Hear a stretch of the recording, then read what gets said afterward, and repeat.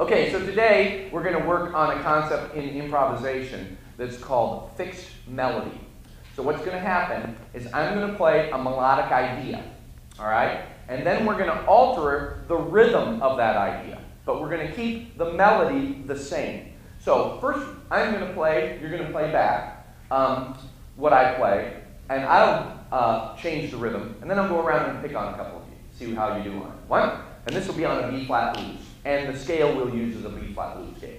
1, 2, 3, 4.